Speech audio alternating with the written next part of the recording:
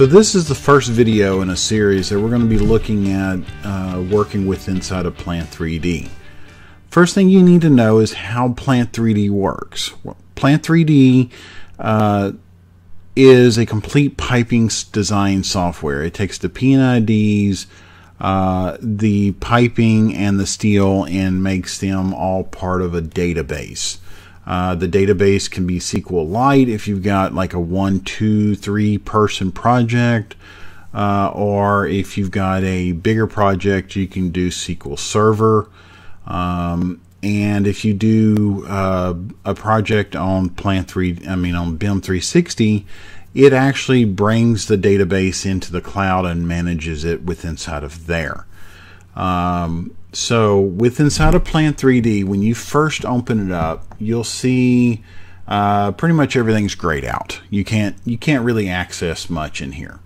But you do have access to the project manager, and this is where you will access a lot of your files. Actually, you'll access almost all your files in here.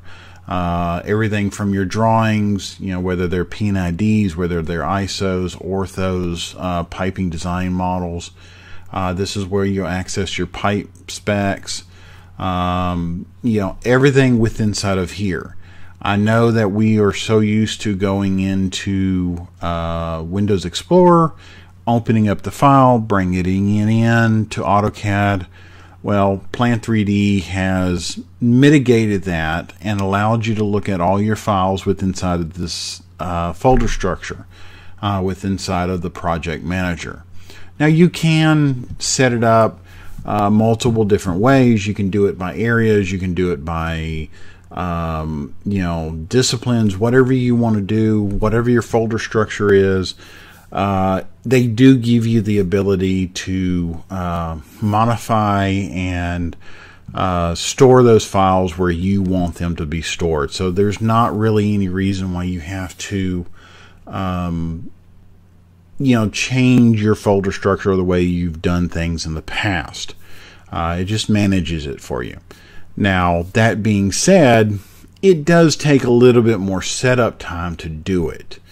So just kind of be mindful that Plant 3D, you're going to have a CAD administrator, a CAD manager that can set this up first. Unlike CAD Works, you can't just go in there, start working, and then fix it later.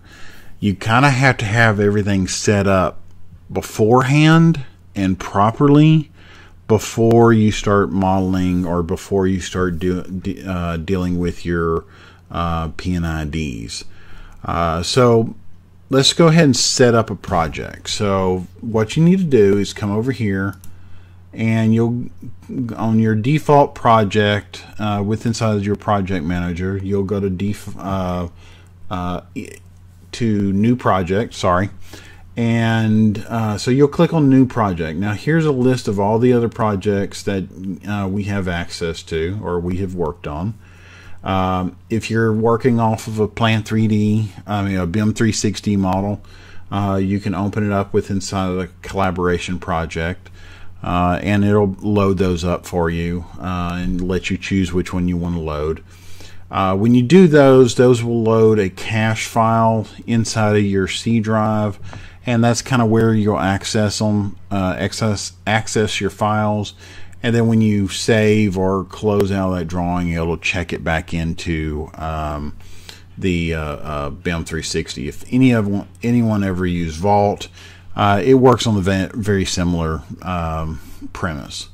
So we're going to go to New Project. And then it brings up this dialog right here. Now you can see that Project Setup Wizard. We've got 6 pages we got to go through. Nothing too arduous or anything. So we're going to start out with a name. Very important. Name of the project. We're going to call this CAD Crazy P3D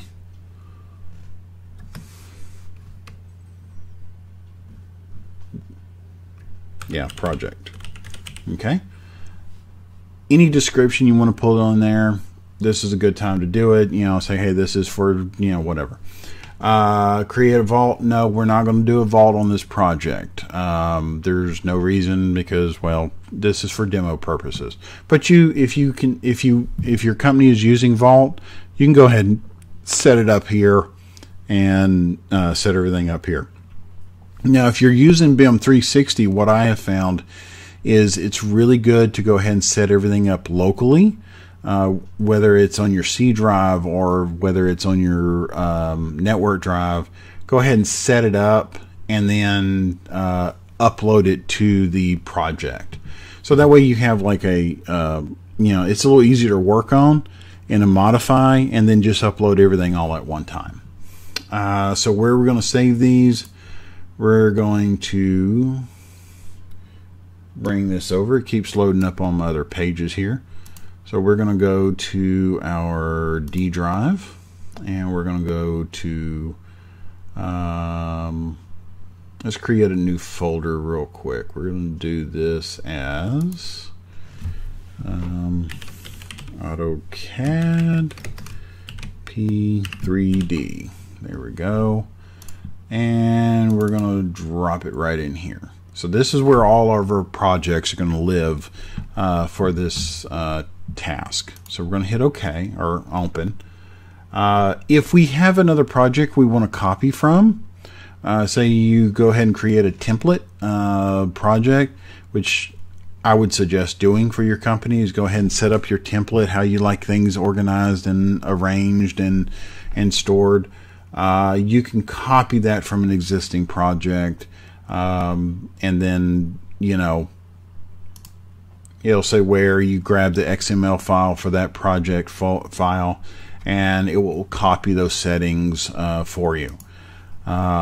There's a lot of settings inside of Plant 3D, so once you get it set up, especially for a client, I would really suggest going ahead and keeping that one as a template, and then you can copy that from that point on. That way you don't have to reset things up over and over again. So we're going to hit OK or next, and then we're going to go Imperial or metric.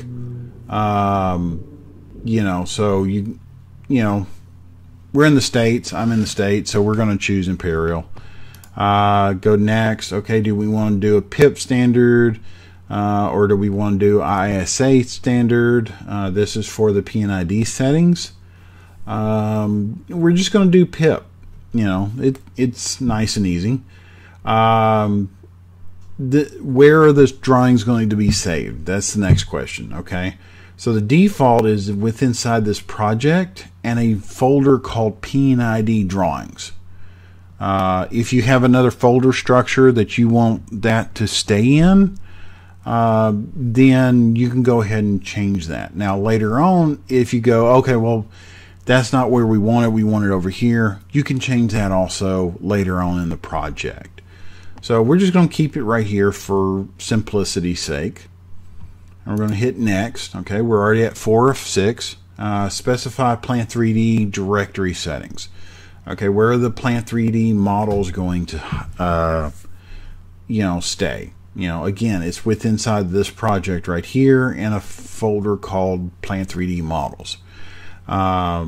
If you want to save it by discipline, you can, and I'll show you how to do that later. Probably on a different video. It's too deep for this one. Specs, where you want your spec sheets saved, or orthographic directory saved out.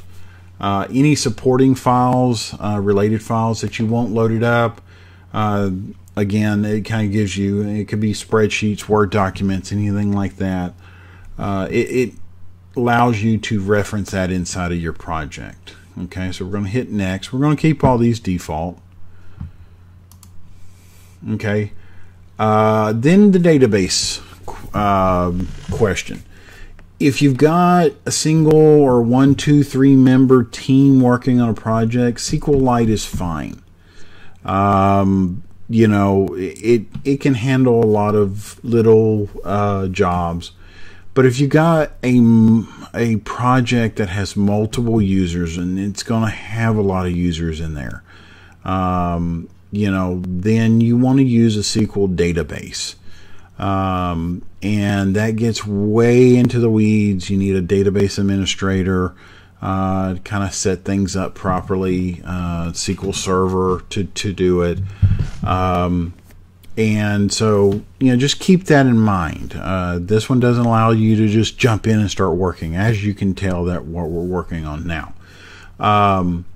Again, if you're using BIM 360, once you upload the project to the server, up to BIM 360, then it's going to take over a lot of the database management for you.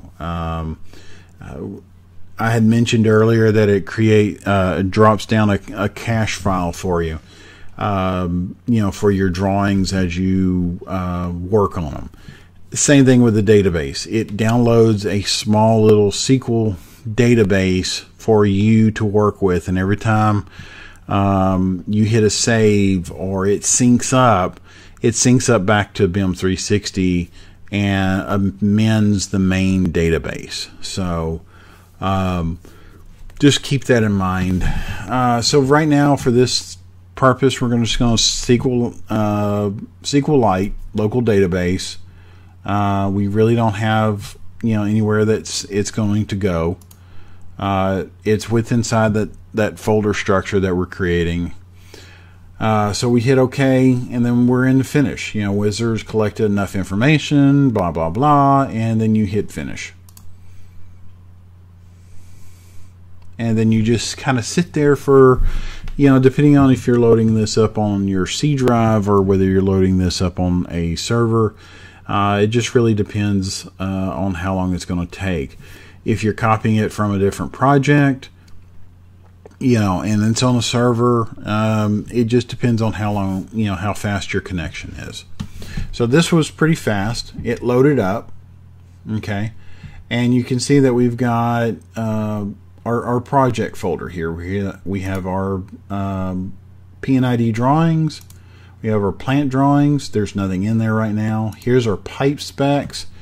If you do from a default project, Plant 3D has a very big library of P&IDs, of specs, and it's going to load up everything in here. It's got some basic ones in here.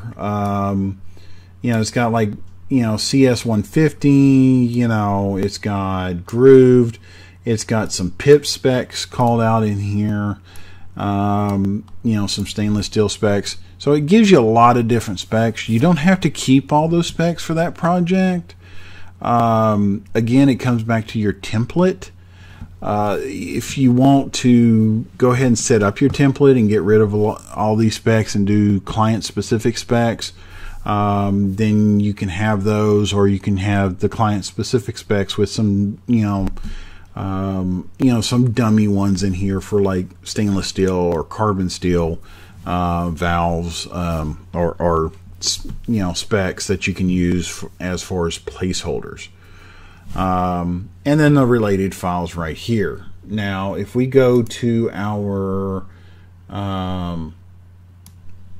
drive here, you can see that we've got our Plant 3D folder that was just created, Plant 3D CAD Crazy, Plant 3D project, and then these are some of the files that gets loaded. So here's the P&ID drawing. This is where your P&IDs are going to live. Plant 3D models. Here's all your specs. All your spec sheets and stream tables, report templates, and we'll get into all this later on. This is a very big and intensive software, and there's just too much to cover at one time. So if you like this video, if you want to see more, please let me know. Please hit the like, share, and subscribe button. It helps me grow my channel. It helps get information to everyone that needs it. And if you'd like to see something, please let me know, and I'll try to get it on as soon as I possibly can. Thank you.